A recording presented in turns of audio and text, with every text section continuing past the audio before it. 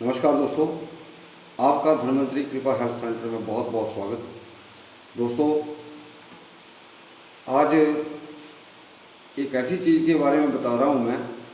उस चीज़ को करते सभी लोग हैं, लेकिन उसको प्रयोग करने का तरीका लोगों को इसके बारे में जानकारी नहीं है। तो दोस्तों, इसके प्रयोग से न जाने आपको कितने फ़ायदे होंगे, वो मैं आपको गिनाऊंगा। और उस चीज़ को आपने कैसे प्रयोग में लेना है, ये आप इस वीडियो के माध्यम से जानेंगे। तो दोस्तों, सबसे पहले सभी माता भाइयों बहनों से निवेदन रहेगा कि वीडियो को आप सभी लोग ज़्यादा से ज़्यादा शेयर करें और वीडियो को लाइक करें, चैनल को भी जरूर सब्सक्राइब करें। तो दोस्तों, जो कोई भी अगर कोई नया व्यक्ति हमारे वीडियो को देख रहा है तो भी वो कृपया हमारे चैनल को सब्सक्राइब करें। दोस्तों, चना, काले चने सभी लोग खाते हैं, लेकिन काले चने को कैसे खाया जाता है ये आज आप इस वीडियो के माध्यम से देखेंगे। तो इसकी जो फायदे हैं और नुकसान हैं वो भी मैं आपको बताऊंगा।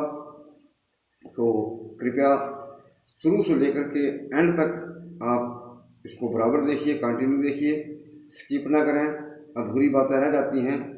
तो दोस्तों, सबसे पहले जो चने का खाने के फायदा है, तो दोस्तों इसके अंदर भरपूर मात्रा में प्रोटीन है। प्रोटीन इसके अंदर भरपूर मात्रा में पाया जाता है, फाइबर इसके अंदर पाया जाता है, कार्बोहाइड्रेट इसके अंदर पाया जाता है, और बहुत सारे आयरन वगैरह जो भी ऐसे ऐसे विटामिन हैं कि आपके शरीर को वो फायदा देने वाले हैं। अब इसके बाद बात आती है दोस्तों कि ये किन किन बीमारियों में आपको फायदा करता है। जिन लोगों को खून की कमी है उसको पूरा करता है, और इसके अंदर अत्यधिक मात्रा में फाइबर होने से ये व्यक्ति की शुगर को ठीक करता है, कंट्रोल करता है, क्योंकि इसके अंदर फाइबर बहुत ज़्यादा है। अब इसके बाद दोस्तों, शारीरिक शक्ति जो है, जैसे बहुत सारे बच्चे जो हैं फौज में या जैसे सुबह कसरत करते हैं या जिम जाते हैं, उनके लिए बहुत ज़रूरी है कि इसको कैसे खाना है। ये तरीका जो है आप लोग सभी को शेयर करना, क्योंकि इससे आपको पता लगेगा कि मैं क्या बोल रहा हूँ और इसके आपको कितने फायदे होने वाले हैं। हड्डियों को मजबूत करता है, हड्डियों को मजबूत करता है, शारीरिक बल उत्पन्न करता है, और जैसे इसके अंदर किसी को खून की कमी है उसको भी पूरा करता है। तो जिन लोगों को कमर की दर्द है, घुटने का दर्द है, ये सभी लोग जो हैं इसका फायदा ले सकते हैं। अब काला चना जो है दोस्तों, प्रयोग में किस तरह करना है। बहुत सारे लोग जो हैं काले चने का प्रयोग करते हैं, लेकिन कुछ लोग बोलते हैं कि हमें हजम नहीं होता, कुछ लोग कहते हैं कि गैस बहुत करता है। तो दोस्तों, पुराने ज़माने में जब किसी के बच्चा पैदा होता था या लड़का पैदा होता था, तो उस वक्त के ज़माने में, जैसे हमारे टाइम में, ये अंकुरित जो चने हैं वो किए जाते थे, और साथ में दिया जाता था गुड़। उनको गुड़ के साथ लिबेड़ा जाता था, और मिठाइयाँ तो उस वक्त नहीं होती थी, लेकिन इसी को ये एक जैसे मतलब खुशी जाहिर करने के लिए, जैसे हम किसी को लड्डू या कुछ देते हैं, तो इसको खाने का तरीका क्या है दोस्तों, कम से कम आपने 2 से 3 चम्मच, ज़्यादा भी नहीं खाने हैं। कुछ लोग मुट्ठी भर के डाल देते हैं उसके अंदर, पानी के अंदर, और सुबह उसको खा जाते हैं। लेकिन इसका जो प्रोसेस है, जब तक चना अंकुरित नहीं हो जाता, अंकुरित चना जब तक नहीं हो जाता तब तक आप इसका प्रयोग नहीं करें। इसको अंकुरित करने के 2-3 तरीके हैं। अगर आप मिट्टी के अंदर इसको अंकुरित करते हैं, जैसे साफ़ सुथरी मिट्टी हो, अगर उसके अंदर आप उसको अंकुरित करते हैं, धो के आप इसका प्रयोग करें, या आप चुन्नी के अंदर भिगो करके उसको रख दीजिए, बाद में उसको छींटे मारते रहें, या किसी भी तरीके से आप कर सकते हैं। लेकिन ये 2 तरीके मैं आपको मोटे तौर पर बता रहा हूँ। अंकुरित करें, पानी में ना भिगोएं, क्योंकि दोस्तों ये जो अगर आप कोई भिगो के चने खाता है दोस्तों, तो उस पानी को भी पी जाएं, क्योंकि उसके अंदर भी बहुत सारी ऐसी चीज़ें हैं जो आप लोगों को शायद नहीं पता।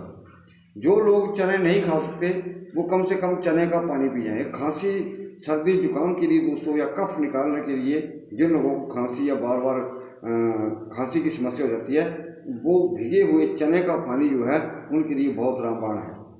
अब इसके बाद आता है दोस्तों कि जब आप चने खाएंगे तो क्या करेंगे, उसके साथ आप अंकुरित जब चने खाएंगे उसके साथ गुड़ खाएंगे। इसका यही एक प्रभाव होता है कि अगर ज़्यादा खा लेंगे तो कुछ लोगों को कॉन्स्टिपेशन, गैस या दस्त की समस्या हो जाती है। लेकिन अगर आप एक सामान्य इसको जितना 2-3 चम्मच जो आप लेंगे, अगर आप उतने खाएंगे तो दोस्तों ना आपको कॉन्स्टिपेशन होगा, ना गैस करेंगे, ना ही आपको दस्त लगेंगे।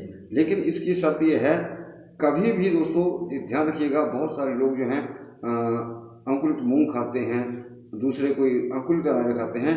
अंकुरित अनाज जो है या भिगोया हुआ अनाज जो है, कभी भी खाना हो तो दोस्तों उसके साथ गुड़ जरूर खाएं। या बरसात में जैसे गुड़ जो होता है वो मॉइस्चर के कारण पतला हो जाता है, यानी कि वो आसानी से लिबड़ जाता है।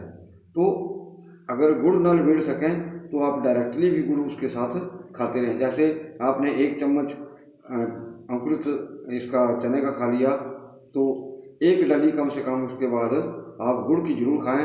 दोस्तों, जो लोग स्वस्थ हैं और स्वस्थ रहना चाहते हैं, दोस्तों जो लोग डायबिटीज़ से डरते हैं, दोस्तों अगर इस चीज़ को खाना शुरू कर दें और जो तरीका मैंने बताया तो आपको फ़ायदा होगा।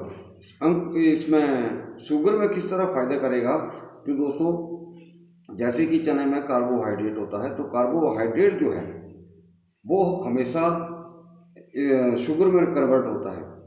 तो जब कभी भी आपने दूध को बॉईल किया होगा, उसके अंदर आप गुड़ डाल दीजिए दोस्तों, दूध फट जाएगा। अगर आप उसके अंदर शक्कर डालेंगे तो दूध नहीं फटेगा। कहने का मतलब यह है कि जो दूध है वो आपके कार्बोहाइड्रेट को नष्ट कर देगा। जितनी ज़रूरत है उतना ही वो आपको कार्बोहाइड्रेट मिलेगा। लेकिन गुड़ जो है हमेशा, जैसे हम दूध को बॉईल करते हैं, गुड़ डाल देते हैं तो दूध फट जाएगा, अगर शक्कर डालेंगे तो दूध नहीं फटेगा।